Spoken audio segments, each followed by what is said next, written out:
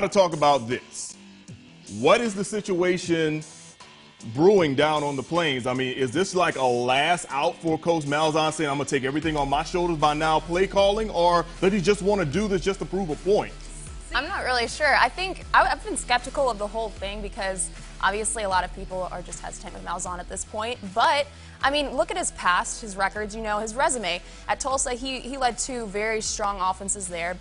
Before he was head coach at Auburn, he had a national championship. He had Heisman winner Cam Newton. So, like, he has the past there behind him, supporting him.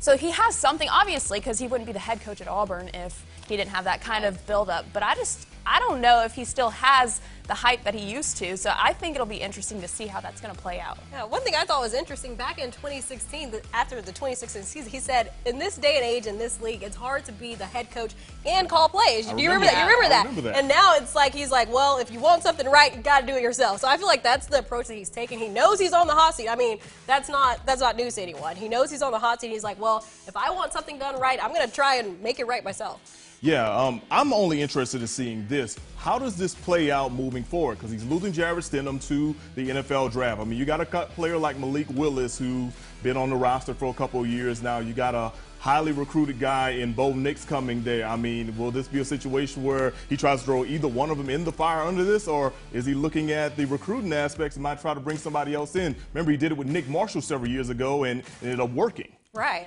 I'm really excited to see how they try to implement Bo Nix into all that. I'm really excited about that, too, because he's a great player.